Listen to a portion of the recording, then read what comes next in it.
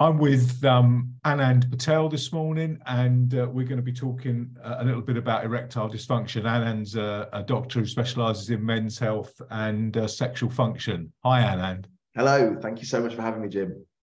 Thanks very much for coming. So, I mean, I suppose the first question about ED is, how common is it?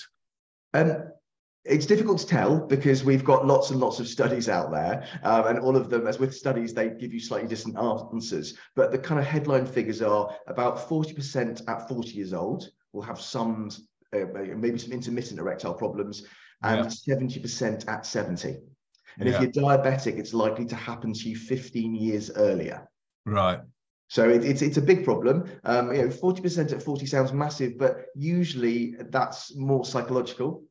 And often it's because people have had kids, or they're exhausted, work's really busy, because there's so many different reasons why your erections might not work. It's not just about you not being turned on by your partner or by the video you're watching or the situation or whatever. It's about actually a whole host of things working together to either get you in the mood and keep you in the mood, or cut that information off from its source and leave you feeling sort of limp and not particularly enjoying the process. When you say, 40% at 40 and 70% at 70, that sounds like it's a disease of older men, but that's not entirely true, is it? No, not at all. I mean, there are some people who actually can be, as young people can have erectile problems, and these are called sort of primary erectile dysfunction, where the blood flow to the penis isn't actually adequate, or the nerve supply isn't adequate to gain an erection, but they're very rare.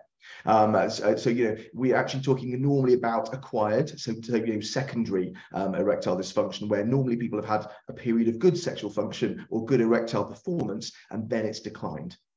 And it's that decline which is often intermittent, which is why people don't complain about it. Yeah. Because actually, if 3 out of 4 times it's working, well, that's okay. And then it declines to 2 out of 4 times. Well, that's okay. The partner doesn't mind so much. We're really busy and very understanding or whatever.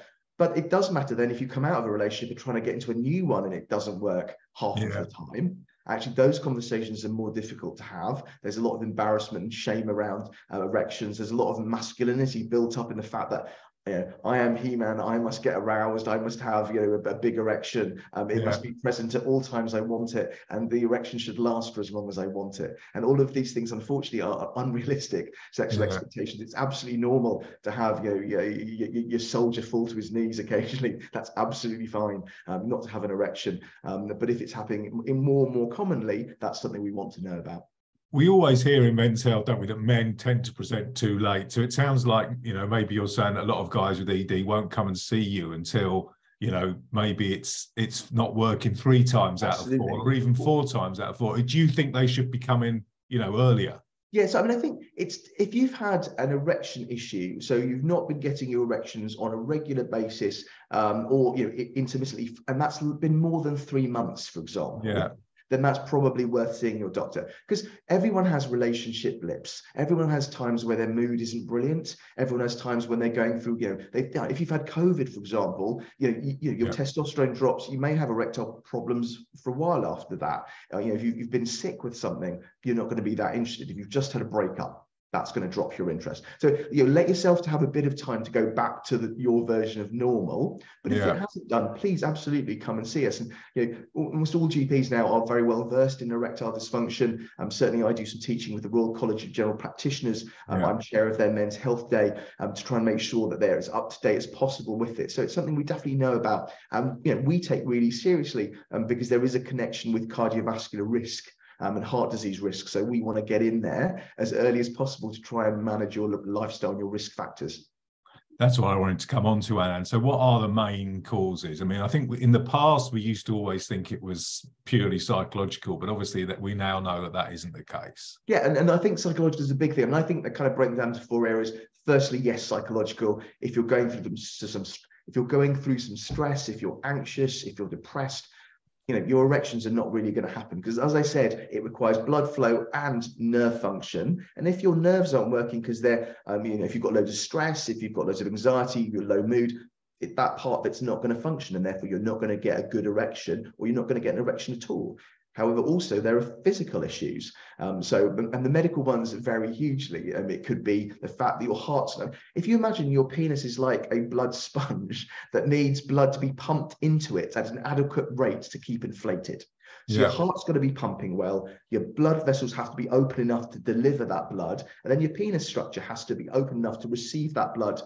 And that has to happen at the same time as your nerve supply is functioning, giving the correct information to your genitals to say, go for it, rather than shrink. And there's two. It's amazing we get an erection at all, by the sounds of it. It genuinely is. I mean, culturally, you're told by your mum or family members not to run around with a hard-on when you're 1 year old. That's really not what you should be doing. You should be playing with your willy. So culturally, we are sensitized not to have erections in public or in the wrong situation, and that's via the sympathetic system. So we have our sympathetic system firing at all times to just basically limit the size of our genitals, and that's really important evolutionary, because say for example you've got the saber-toothed tiger having a run at you, your sympathetic activates, it makes your penis the size of a chicken nugget, your testicles rise up towards the body, so you've not got this swinging thing that could get ripped off with their next claw. Yeah, very happy. There is a protective mechanism. So anyone who's worried about not being like showing off in the showers, it's because you're not supposed to. Yeah. If you're in a nervous situation, it's going to get smaller. But if you can activate the parasympathetic system, you have to be relatively relaxed for that. And that can be quite difficult because if you go on a first date, you're anxious, it's sympathetic. It's going to be difficult or more difficult to get that erection. If you're relaxed, you're having a good time, you feel really sort of at ease with this person, you're more likely to activate the parasympathetic, the nerves are going to fire correctly, the blood vessels are going to open, that blood vessels are going to fill full of blood, you're going to get your erection. The parasympathetic part of your nervous system is one we have no control over. These two nervous systems, sorry, you're quite right. These two nervous systems are not under your control. Yeah. And if you're in a constant state of stress because work's horrible, or your mum's got dementia or something like that, or your relationship's a problem, and that brings me to my third point. Relationship issues are a big problem. If you're having a challenging relationship, you're in a constant state of war or attack. That means your sympathetic is always activated, and your erection's not going to be really that interested. Yeah, yeah. So we've done psychological, we've medical. Cardiovascular and diabetes are your biggest causes, but also the medications you use to treat them. Yeah. So it's really helpful to talk to your doctor if you've developed side effects of, erectile performance after starting a blood pressure tablet. There's probably a better one you could have. Yeah. Now, obviously, if you've got specific contraindications or whatever, that limits what we can do. But usually, there's always a better option that we can provide. Okay, so you've got your psychological, your medical, and equally your lifestyle is super important. If you have a belly bigger than 102 centimeters, you've got an increased risk of 22 cancers, 5 times increased risk of diabetes, 3 times increased risk of colon cancer, significant increased risk of testosterone deficiency, and an increased risk of erectile performance problems. So, and this is certainly not fattest. As someone who has been a chubby kid and been on more diets than you could name, I know it's tough to lose weight. And I know the supermarket aisle is not organized to help you make a healthy choice. I totally get that. But if you are able to keep your waist trim, you will reduce your risk of all of these problems and likely improve your erections and improve your testosterone without having to take a medication or do anything else. And then finally, sorry, no, go on. Yeah. And then finally, I was just going to say, number 4 is your relationship. So you've got psychological issues, lifestyle issues, medication and medical issues, so physical health problems, and then relationship issues. I just wondered if you could just say a little bit more about those physical ones, because in the Men's Health Forum, we particularly encourage guys to sort of take action on ED because it can be an early warning sign of heart disease and diabetes and so many, It's lovely talking to you because obviously you get it, and it's great to hear that phrase. So if you think of, as I've talked about, it's blood flow into your willy. Yeah. So those blood vessels into your willy are the narrowest, and they're the narrowest part of the blood vessel tree. So they're the ones that fur up first. So say, for example, you've got a high cholesterol or you've got a bigger middle, the inflammation that causes damages the lining of the blood vessel, and so it basically narrows. Yeah. If you're trying to pump blood into a penis because you're really excited, but the tube you're trying to get it to go through is tiny, you're not going to get an erection. If you've got a heart problem and your heart, for example, isn't working properly, it's not going to be able to pump the blood out fast enough or hard enough to get through into your penis. So things like high cholesterol, things like greater weight, things like smoking, things like diabetes are all going to damage that blood vessel lining. So it's super important to try and look at these things and think about how can we manage that best.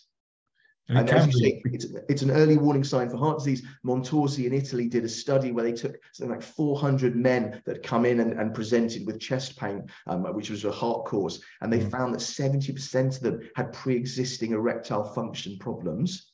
Yeah. And that most of those men, it was kind of 3 to 4 years, erectile performance problems had appeared before they then developed a heart problem, because your heart blood vessels are bigger. So they're going to flare up more slowly than your willy ones. So it's super important.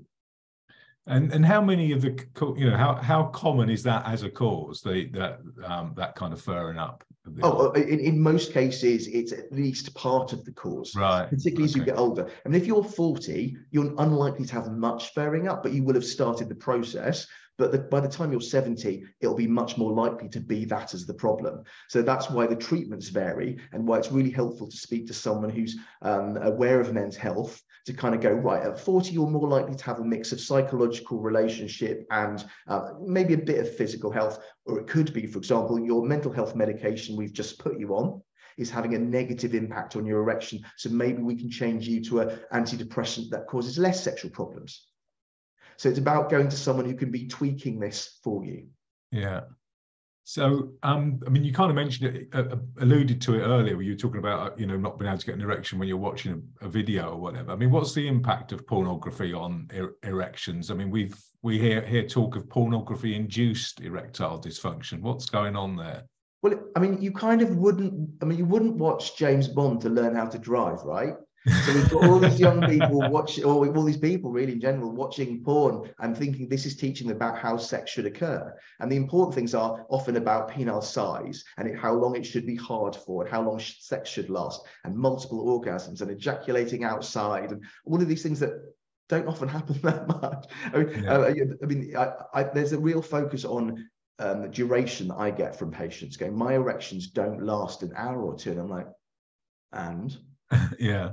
That would be entirely normal. I don't, well, I can get to orgasm at the end, but it waxes and wanes. You know, my erection is sometimes softer and harder and softer and harder. I'm like, well, that's what real life is. You know, your heart will change the speed at which it's pumping out blood, and your erection will go up and down depending on how good it feels, how anxious you are. So if it feels great, you'll be getting lots of feedback from your genitals to your brain going, keep going. If it's not feeling very good, you're going to get feedback going, oh. And that's going to then cut down that nerve information. So you're going to get this up and down, which is completely normal. The average length of sexual intercourse in the UK is 5.4 minutes from penetration to ejaculation in heterosexual couples having vaginal sex. So everyone who's trying to go, oh no, I want to last an hour. Well, you might be able to, but make a lot of that foreplay. You know, I think everyone's been focusing on like dessert when they kind of really should be pigging out on foreplay. And then actually, yes, your erection will be lasting an hour and it will be going up and down, but it'll be a lot of fun over that entire period. So people, we also hear talk of guys' brains, so they get so used to having sex with a video, you know, watching pornography, that your brain is literally rewired in the way that it about what it finds attractive. I mean, is that a real thing? I mean, I don't know if there are sort of brain imaging studies that definitively prove that, but certainly the way people behave, it's quite conditional. So, you know, because they tend to have sex with their hand on a laptop, they get hard on when they open a laptop. You know, there's a real sort of Pavlovian dog conditioning about it, that the sexual interest gets attached to the laptop because that's when the sexual experience will happen. Whereas, and if you're learning that at, say, 12, 13, 14, 15, that's not learning that a human body, is actually where your sexual interest may lie. Now, of course, other people have other outside sexual interests like fetishes, you know, where you're attracted to objects. And I get that it's not as narrow as the human form. But if your sexual interest has always been a video of multiple people through a laptop in 3-minute segment videos, and the only physical experience you've had is of you often using an unlubricated hand on your penis and masturbating, you know, for an hour or two, that doesn't replicate sexual reality. Mm. And because the squeeze of a dry hand is completely different to the squeeze of a mouth or a vagina or of an anus on your penis, or of someone else's hand on your penis, because it feels different, your brain is going, this doesn't feel like what it normally feels like. And so if it doesn't feel the same, it may not feel very arousing. And if it's not very arousing, you're not going to get an erection. So I do have a conversation with my patients who come and talk to me about erectile problems. It's really important to kind of take a thorough history, because it's not just how long have you had it for, what can we do for you? It's like, how have we got here? What were the factors that might have caused you psychologically or physically or emotionally or relationally or culturally? Are you really, are you very religious? If you're told that you shouldn't masturbate ever, if you're told that you shouldn't have an erection, shouldn't have sex, before marriage, and therefore you're having this, and there's so much guilt that it's firing up the sympathetic again, and it's meaning you're not going to get the erection you want. Alternatively, it could be you're a 40-year-old with early onset heart disease, and actually, blood vessel disease, and this is how we're catching you. And so I'd really like to be picking up on you now, when actually I can potentially give you medications, lifestyle advice, whatever, that will reduce your risk and improve your life expectancy, and also, importantly, improve that part of your life that's in good health. Can we talk a bit, and then about the treatments? I mean, presumably there's, tablets and stuff, but maybe also in some cases talking therapies and stuff. Absolutely. So there's loads. I've started talking about lifestyle. I think that's super important. If you can reduce the fat wrapped around your organs, and I appreciate you can't see that, but if your belly circumference is over 102 centimeters, and it's smaller in which is like 40 inches, isn't it? But it's smaller in Asian and Far East Asian men. So actually, I need to have a waist circumference of much less than that, which is disappointing, because of increased risk. So if you can decrease that waist circumference, you're at a much better state of having a better testosterone, of reducing that inflammation in your blood vessels, about reducing your risk of diabetes, because diabetes is going to kill your nerve function and your blood vessel function, which is why it's so potent. So that's all really helpful. I mean, the other way of looking at, do I have a Taylor's tape to measure my middle? No, I don't. Well, can you see your willy? This is your flaccid willy or your non-erect willy past your belly. If you can't, you're probably too big. Okay? And a third of London men can't see their willies past their bellies. Right. This is a problem. Okay, and this is not meant to be, again, fat stories. It's actually it's a marker of health, and it's doing you harm. I'd say lifestyle is super important. So exercise is really good, particularly resistance exercise. So look, I know people don't have lots of money, particularly these days. You can do something with body weight exercise like press-ups, squats. You can put a rucksack on your back that has, rice, flour, books in it, whatever you've got, bricks in it, whatever you've got to hand, you can use that to then do squats. So if you're working your big chest muscles, your big buttock and thigh muscles, that's really helpful to increase your internal endogenous steroids, your endogenous testosterone. And exercise improves the blood vessel lining, so it furs up less quickly. So it's all super helpful. Get yourself some good sleep, because you repair in your sleep. You end up releasing better testosterone levels in the morning if you've slept well. Try and attend to your mental health. Don't be so stressed. I know that's easy for me to say, but what I mean by that is make sure you're looking at relaxation techniques, meditation, speaking to someone, talking therapies if you do have anxiety or depression. Getting medicated if that's what you need. There are medications that you can use that have little effect on sexual performance. There are drugs such as the SSRIs that have 50% sexual side effects, in 50% of people. But the important thing is SSRIs used for depression, you mean? Exactly, and anxiety. Yeah. But please don't stop those drugs if you're on one and you're worried about it. Go and talk to your doctor about it. I've had a few cases where patients have stopped their psychological medications and gone into a mood spiral that was really damaging for their health. So do go and have a talk so they can safely cross you over onto something that might be more appropriate for you. Okay, it's really important not to just stop. And then finally, you kind of get to medication. I want that literally to be like the fifth thing you're thinking about, because a lot of people can get Viagra Connect over the counter, or they can buy sildenafil, tadalafil, whatever drug they want. These are tablets that help your blood vessels open for longer. Okay, and in doing so, that's great because that will hopefully help your erection. But it only works if you're aroused. So lots of people take these tablets and go, I was expecting a hard on I could hang a towel on, but nothing happened. I'm like, well, did you do anything with it? Well, no, I was at work. Why would you take a Viagra at work? Anyway, that's beyond my understanding. But if you have to be sexually aroused, so if you've got something attractive to look at, or you're physically stimulating yourself, your erection will likely to come, because you need that nerve supply and you need that blood vessel supply to be activated to get the erection. And things like Viagra, Cialis. So sildenafil is the generic name of Viagra. Tadalafil is the generic name, which means the name by which all doctors know it by, of Cialis. They're both great drugs. They're both in general very safe. There are a few conditions you can't have them in, which is why it's always helpful to talk to your pharmacist, talk to your doctor if you're thinking on starting them, because if you're buying them from the internet, one, you don't know where it's coming from. So two, you don't know if it's legit. Three, you don't probably necessarily know the dose you're actually getting, because they can be inaccurate. And four, it can be mixed with other things. And they can potentially cause you problems. And also, by not seeing your doctor, you're not getting the underlying causes looked at if it is, heart disease. Absolutely. Or whatever. Thank you, Jim. Yeah, completely. And I don't want to say, like, I'm not saying I want to have a monopoly on male health, right? I don't think not all men need to see their doctors for everything. But if you've got erection issues that have been lasting, yes, you do, because potentially you've got a heart problem until proven otherwise. Yeah.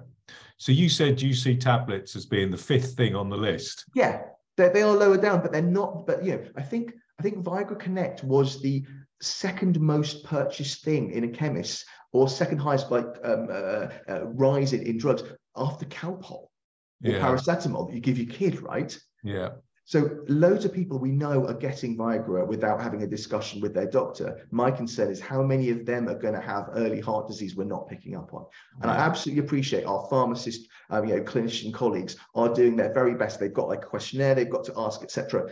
But that doesn't get to the root of all things. It doesn't check your cholesterol, it doesn't check your HbA1c, which measures your blood glucose, it doesn't check necessarily your blood pressure, it doesn't do an ECG, a reading of your heart to see if there's an electrical activity problem of your heart. It doesn't examine your prostate. So there are bits of your examination that might be really helpful in working out, is there a physical cause, or is it just very low risk and it's likely psychological because you're going through a really difficult time at work. So if tablets are fifth, what are the four things we should do first? So lifestyle, exercise, sleep, sorting your mental health, and then I get to medication. And then come on to medication. Yeah, sorry, I've broken lifestyle. I mean, lifestyle. Yeah, no, that's great, Anand. Thanks.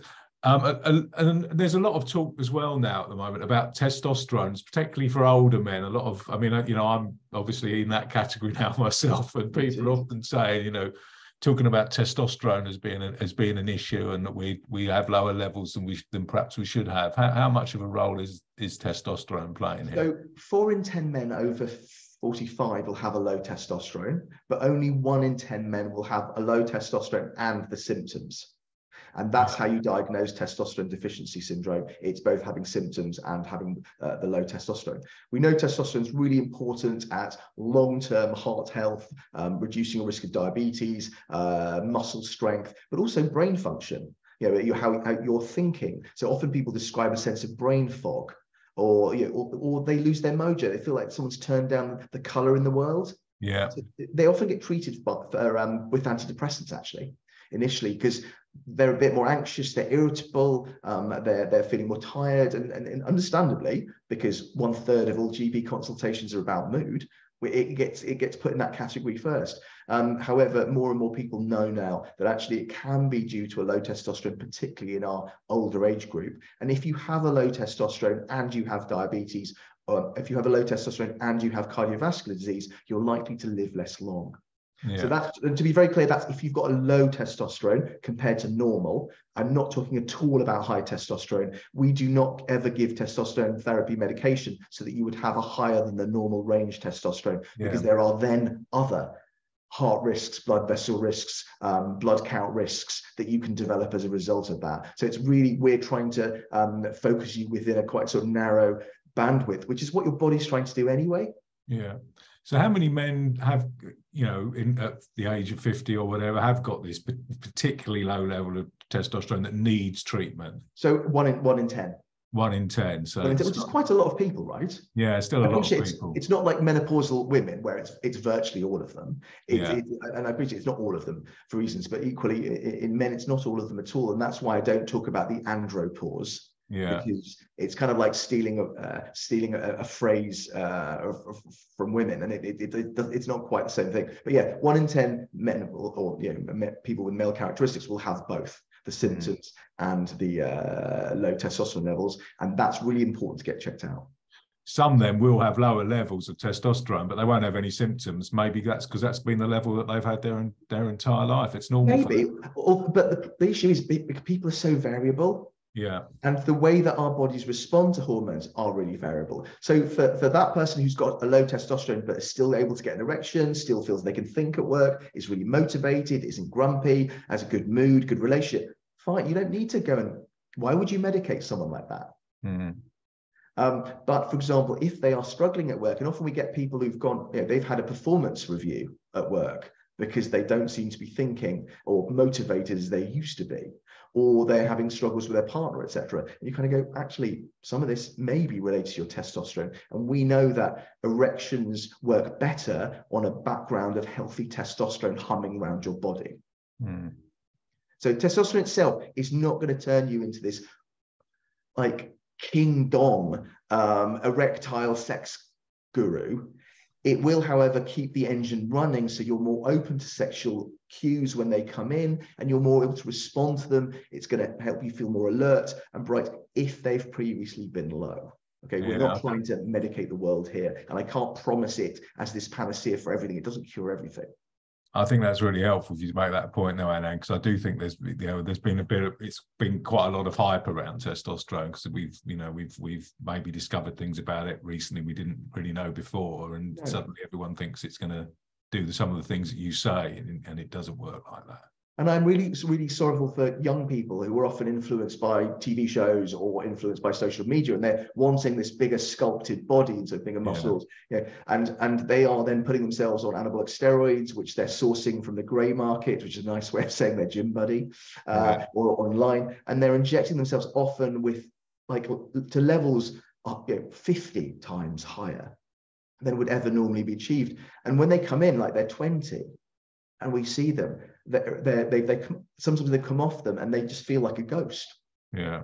And then if I try and give you back your testosterone level to what the top end of what normal would be for a young, healthy, virile young man, they still feel like a ghost, because it's nothing compared to the 100 times level they'd previously achieved. And some of them will have developed infertility as a result of those excess steroids that they've been using. Their testicles may have shrunk. And these are changes that may not recover. And I'm certainly not saying that's the experience for everyone. That isn't. But it really is clear that more and more people who are using hair products to try and retain their hair, or tablets to try and keep their hair, are going to end up with longer term, lower sperm counts. I mean, I'm doing it, recording a TV show on fertility at the moment, and it's becoming really clear there are so many environmental factors that are important in our testosterone, and therefore secondarily our fertility. So taking all this stuff externally, unless it's needed medically, I think is seriously problematic. And I think that's mostly being driven by media. I can see that you, like me, have never bothered with any of the hair restoration products. Well, my testosterone kicked in at 13 at puberty, unfortunately. And because I'm so sensitive to one of the breakdown products, DHT, it's miniaturized my hair follicles. I have to be honest, like 16, 17 and a bald patch was not cool. And it wasn't ideal then. But I've never had to pay for a haircut. It's delightful. I can wash and go. The other thing there, I guess maybe we should address then, is that some people think that baldness and prostate problems and all this are a result of excess testosterone, but it's not that, is it? It's the way your body reacts to a normal amount of testosterone. So it's my testosterone. DHT. Exactly. Perfect. My testosterone is broken down into DHT, and hair follicles on your scalp are particularly sensitive to DHT. And unfortunately, some people's scalps, when you do expose them to DHT, the hair follicles get smaller, and the hair starts to fall out, and then they become. You can often see like fine little, almost sort of baby hair there, but then they fall out completely. And it's nothing to do with your prostate, and it's nothing to do, it's just how sensitive you are to DHT. And there will some men who have beautiful manes of hair for all of their lives, and others that won't. And that's another feature. The reason that my patients are often most unlikely to start testosterone is because of the risk to their hair. I get more concerns about that than even fertility.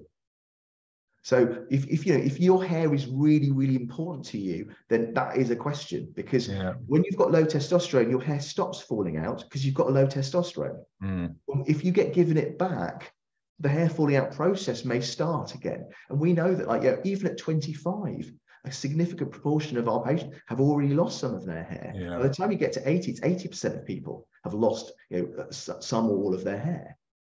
So it's going to happen to you, but with testosterone, it may happen sooner.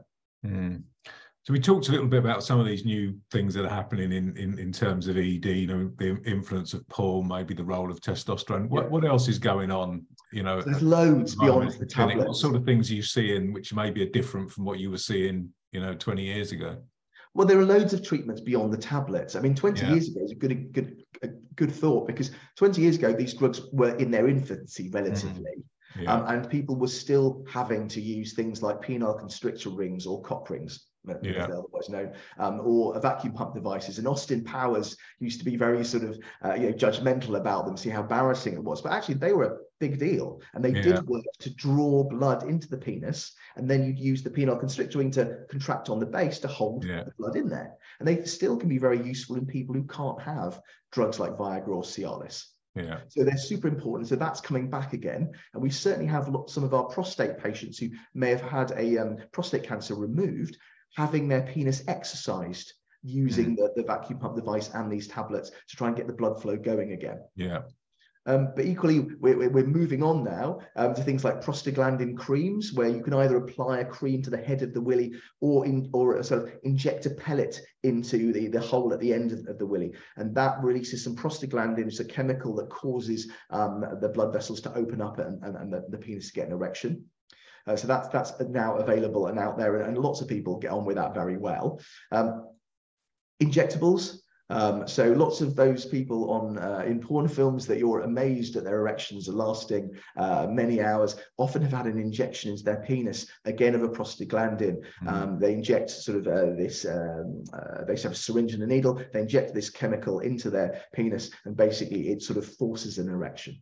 And then finally, you've even got penile implants.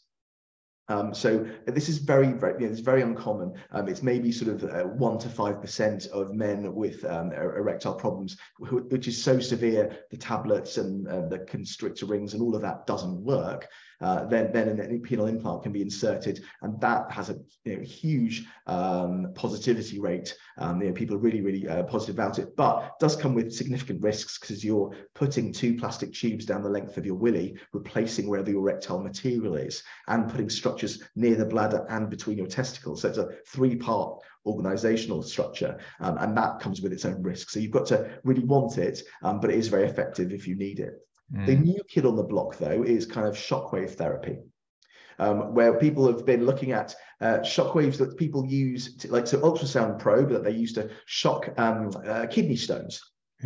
And they've been using them on people who've got tendonitis, so in their joints. So if they've got funny elbow problems, so like tennis elbow, or if they've got Achilles tendonitis, you can use shockwave therapy to reduce inflammation and develop new blood vessels. And they thought, well, if the problem is blood vessel flow, can we do that to the penis to encourage new blood vessels to form? And they found that actually there are some studies that show it does work very well. And the effects can last for several years, but you may need to have several courses. And the problem that most people have had is it can be quite expensive. It's only, some places charge up to $4,000 for a course.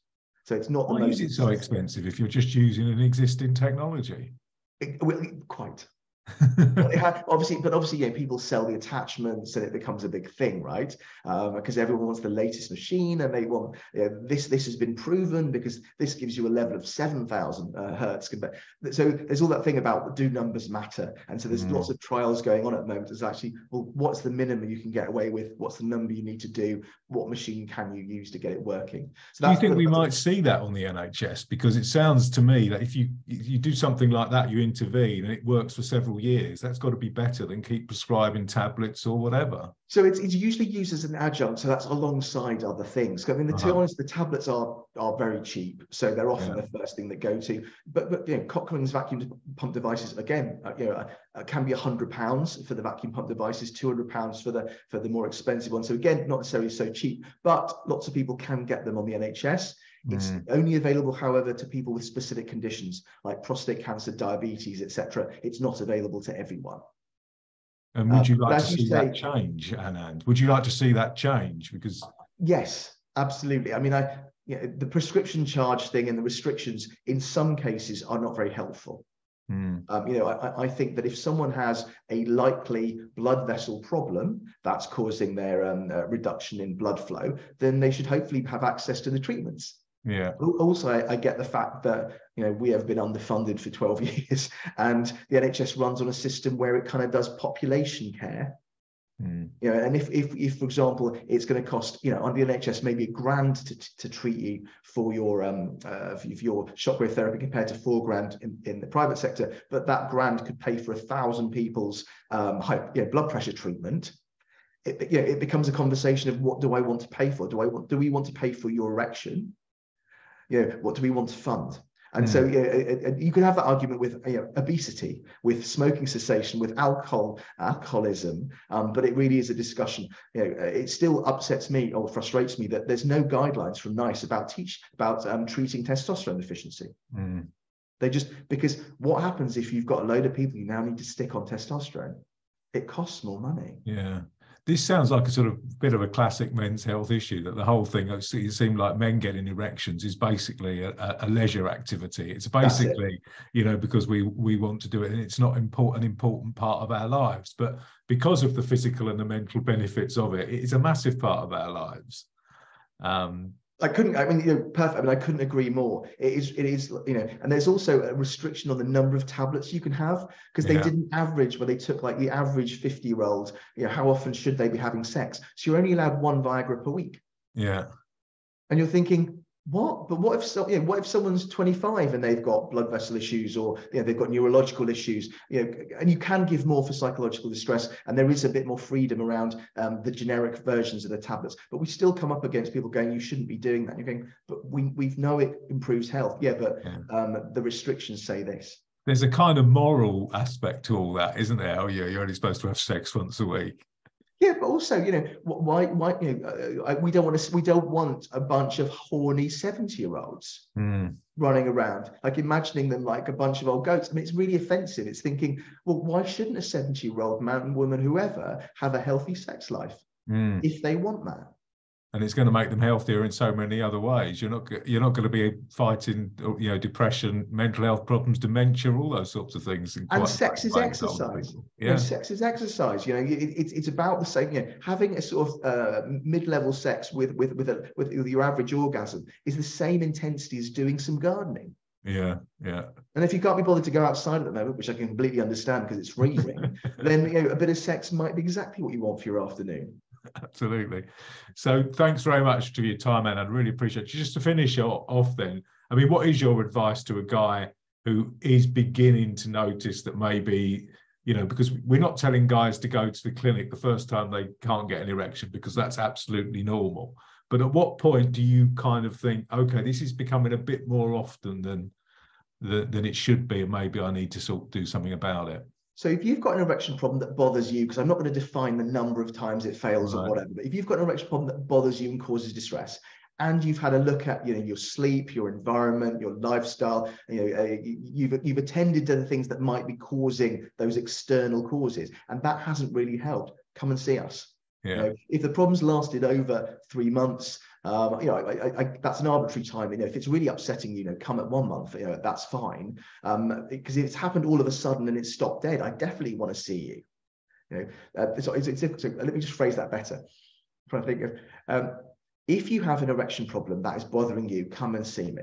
I may tell you that's fine and normal. Sorry, I may tell you it's normal. It's not fine for you, obviously, but I may tell you it's normal, and that's an expectation within the boundary of normality. But I will still try and help you with the lifestyle stuff. If, however, it does sound like there might be an issue there, I will do the blood tests. I will do the investigations, and we will see what we can do to get you going, whether that's referral to a psychosexual therapist, whether that's getting a bit more of that weight around your middle off, whether it's eating the right sort of diet, whether it's sleeping better, or whether it's tablets, injectables, or even an implant.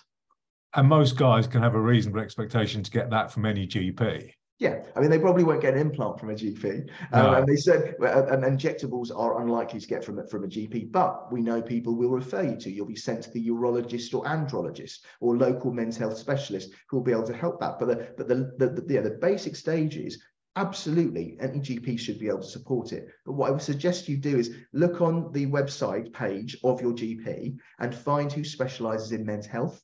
Yeah. Because if you can find that person who specializes in men's health, they're more likely going to be able to give you the care that you need. Brilliant. Thanks very much, Anand. Really appreciate your time. Thanks for your time.